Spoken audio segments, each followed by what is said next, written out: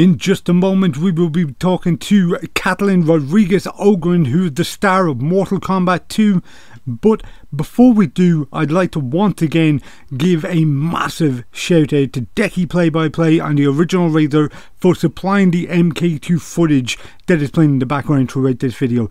Absolutely dope footage, great gameplay, and just absolute pillars of the MK community. So thank you guys again so much. If you want to check down below in the description, you can find the details for Decky Play-by-Play. Please do like and subscribe his stuff as well. Now let's teleport kick over to Outworld and take this thing away. Flirt FM, Galway's alternative radio station. You're listening to the Galway Gamer here on Flirt FM 101.3. My name is Owen Murphy and I am the Galway Gamer, and joining me on the line from the US is Katalin Rodriguez-Ogren, who is the lady behind the mask of Kitana, Melina and Jade in the arcade classic Mortal Kombat 2. Katalin, thank you very much for taking the time to come on the Galway Gamer this afternoon. Oh yes, it's my pleasure. Thanks for inviting me. It's absolutely an absolute pleasure to have you here. Now, you weren't involved in the original Mortal Kombat. You came in the second game. How did you get involved in the project? Essentially they wanted to add a fairly kind of dynamic female ninja style character. It was a pretty open, the character was really open-ended at the time. So honestly, I happened to be at the right place at the right time with the right abilities. So Danny Pacina actually saw me training at a health club that we all worked out at, and saw me boxing and then asked me, hey, do you know how to kick, or can you just box? And I said, no, actually, I can kick. And at that time I had already gotten 3 black belts. So I was pretty familiar with traditional martial arts, and asked if I knew how to do some other things, and I said, yeah. And then, it was really quite, honestly, that simple. I just happened to be right there when they were trying to cast a female ninja that, the character was originally drawn, and it did look like me, even though it was originally made, you think female ninjas are Asian. But it was really just dark-haired, dark eyes, from I think a body style, the shape of the body of that character. At the time, I kind of fit it. And then I happened to have the ability between, the acrobats as well as the martial arts ability. Fantastic. And were you familiar with the Mortal Kombat franchise at that stage? I was, because I had younger brothers who were massive fans.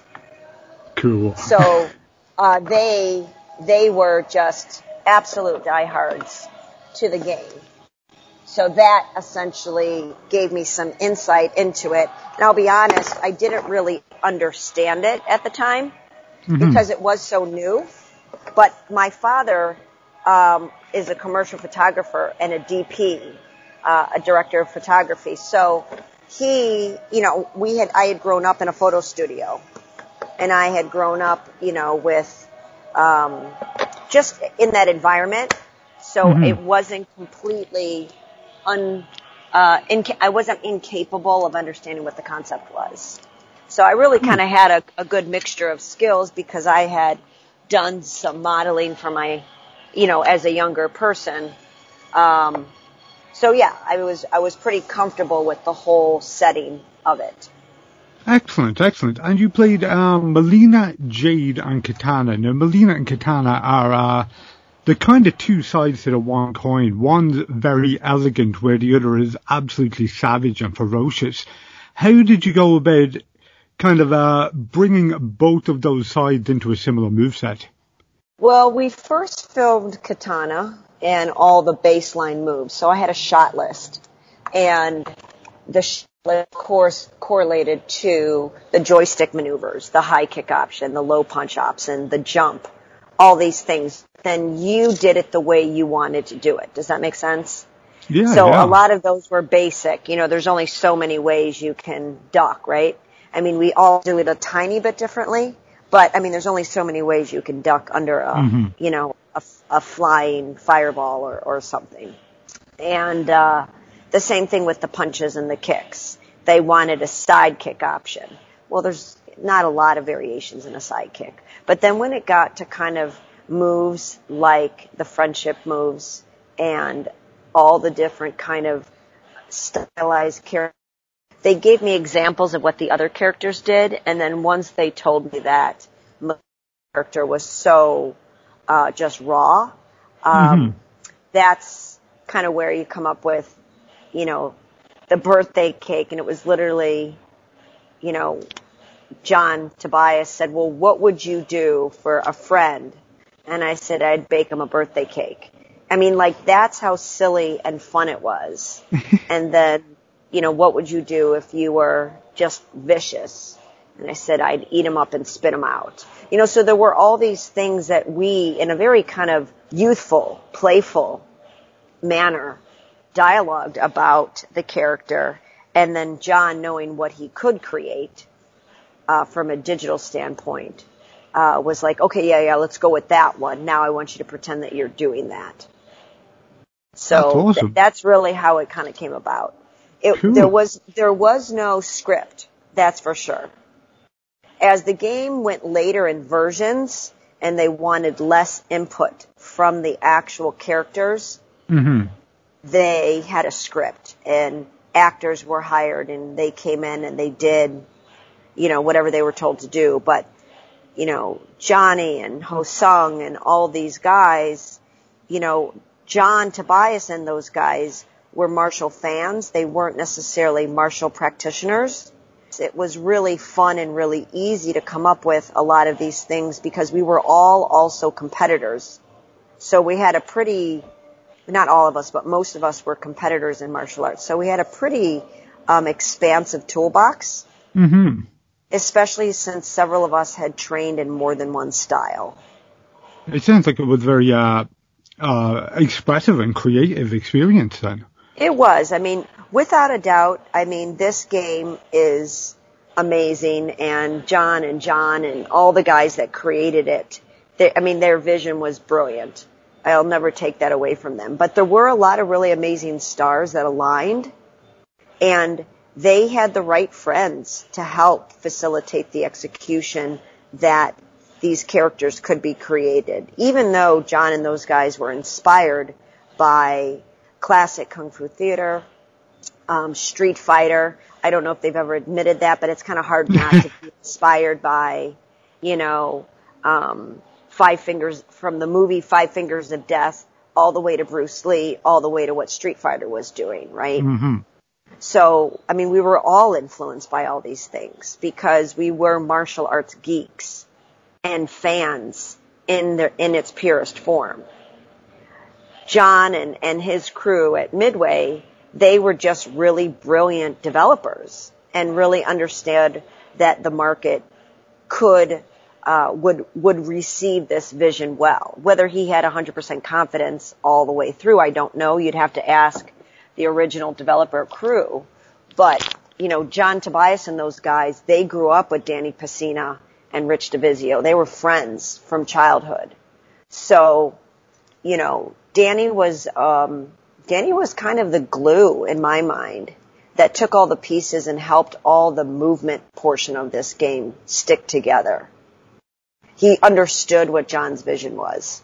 And it was really him translating in a lot of way in our martial movement vocabulary what it was that we needed to do, because Danny had such an in-depth understanding of what it was to be a lifelong practitioner in martial arts. And at that time, and we were all so young. But even at 25 and all in our 20s, between Danny, Rich, Ho Sung, Tony, myself, who am I forgetting? Philip. Philip was older than us. He had just graduated medical school, I believe, at that time, or was just starting his residency. I believe you just released a book about it recently as Yeah, well, he yeah. did. Yeah, all of us at that time, we were in our 20s, and we had started martial arts when we were in elementary school. So we had been doing martial arts for more years of our life than not doing martial arts. Does that make sense? So Danny, being also very well versed in a variety of styles of martial arts, he knew how to give us the vocabulary to create movements that was part of John's vision. And then as you got into the filming, you kind of got it. And then you just it started to come out much easier. The games themselves, Katalin, have been going for 25 years now. And they're still kicking out games. They're still doing really, really well. The latest one has sold over 8 million copies. And the character roster grows bigger and bigger as the games go on. There are more than 80 characters throughout the Mortal Kombat universe. But Melina was by far the most requested character for the latest game. When you were even more so than older characters like Goro and Reptile, when you were filming these characters, would you have expected that kind of uproar from fans that want for these characters? I mean, no. The thing is, there was such a purity in how the characters were originally created. I hate to overuse the word authentic and organic because that's like such a trivial word right now. But back then, when we created these characters under the direction of the Midway crew, John and everyone, it was just done from such a pure of heart perspective. We were all such martial arts fans. And it was like, it was like playing, cops and robbers outside as kids. It was just so playful and so fun.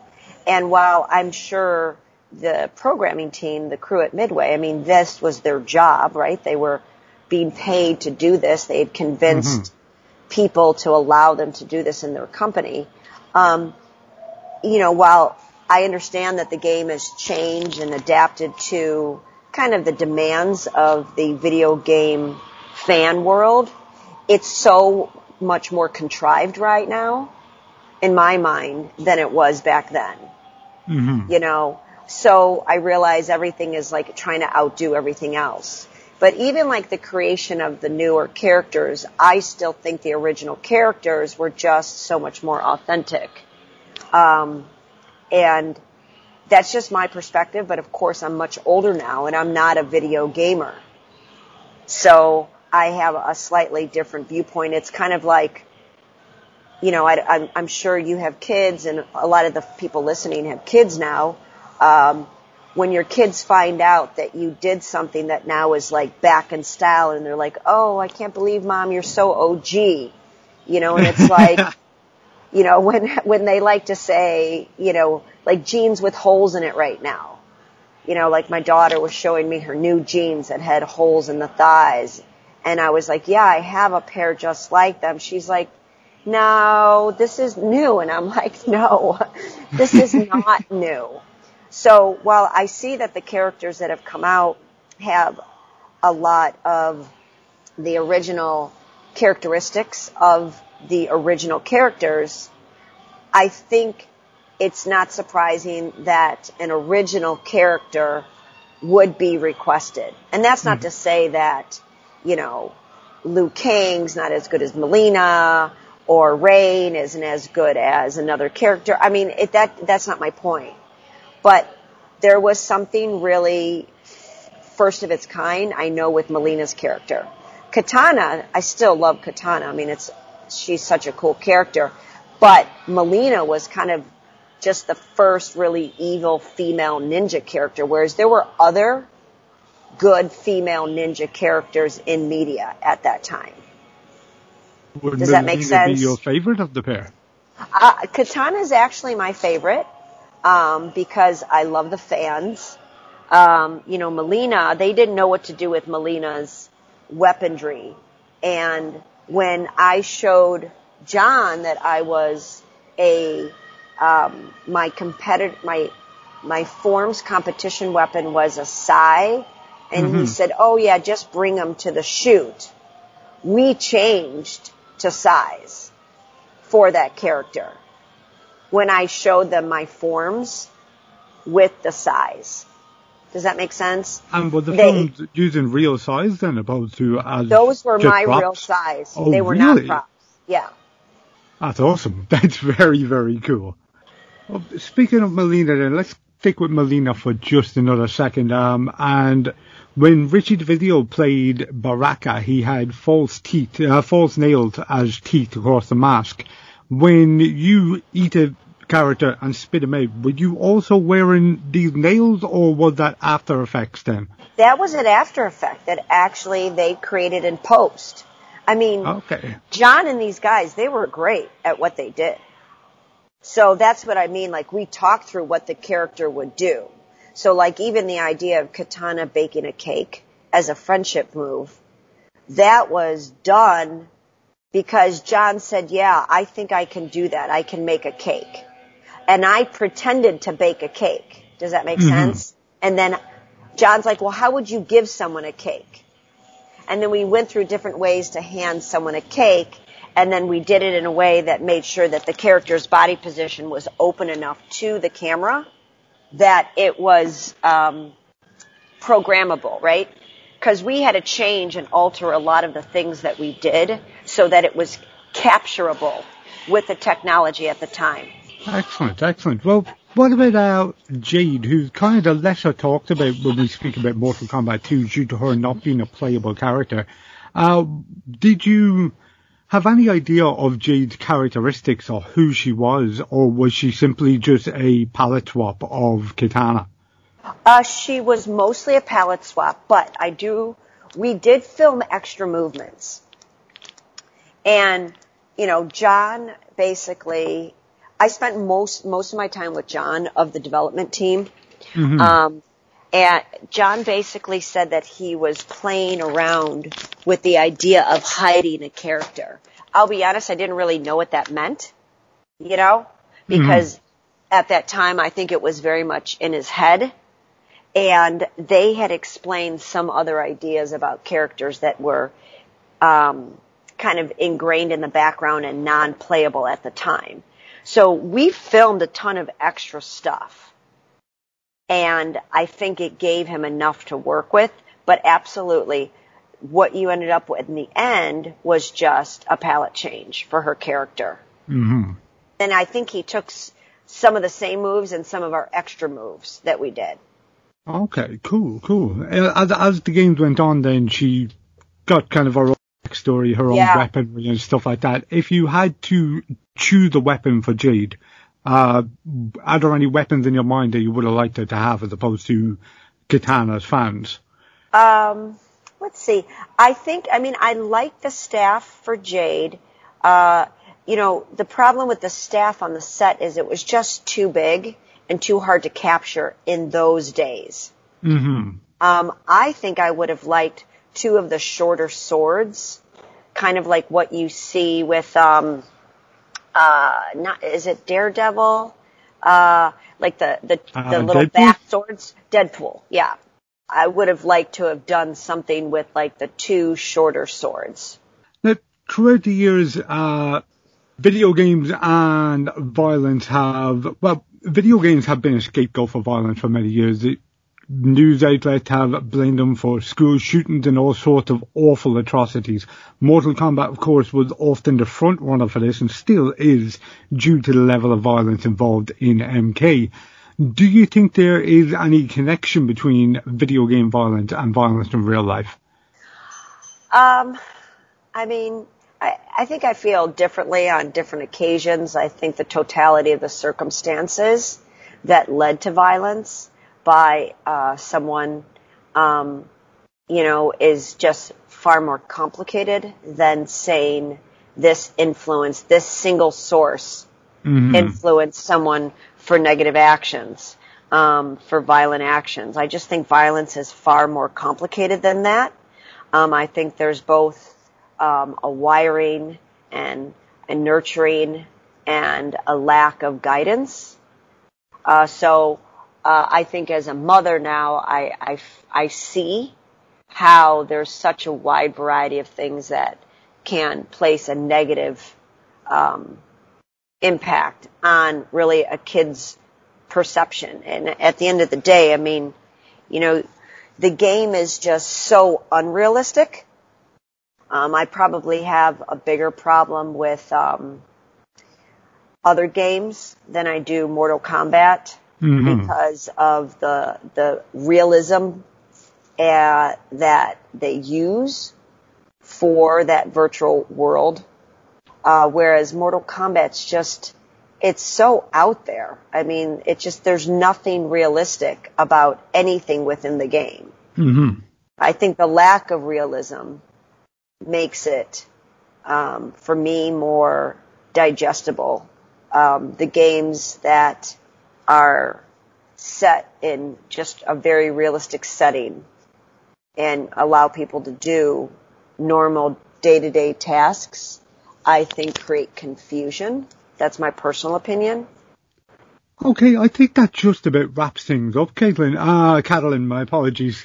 Is there any way people can keep in touch? Yeah, I mean, obviously I am on Instagram like everybody else. You know, I have my gym Instagram feed. That's probably where there's the most, I guess, insight into what I'm doing these days. I have had a gym here in Chicago for 20 years now, and they can definitely follow me there. And that's POW Gym Chicago, POW Gym Chicago is the website and the handle. Excellent. And just to wrap up before you go then, you are not involved in the series itself anymore, but you do occasionally do conventions and various other things. Do the Mortal Kombat fans still have the same passion that they had back in the 1990s? Oh my gosh, we were at an event, a group of us, not this year, I think it was the year before, so I think it was 2019, and it was amazing, the things people had collected, things I had never seen before, and it was just really awesome. I mean, some of them came with gifts, they wanted to show things they had made. It was pretty fantastic. Danny organized that, and it was kind of a mini reunion for us. It was an absolute blast to see everybody. Fantastic. Absolutely fantastic. Katalin, thank you very much for taking the time to come on the Galway Gamer today. Thank you very much for inviting me. Have a great day. You too, you too. All right, bye. 101.3 Flirt FM.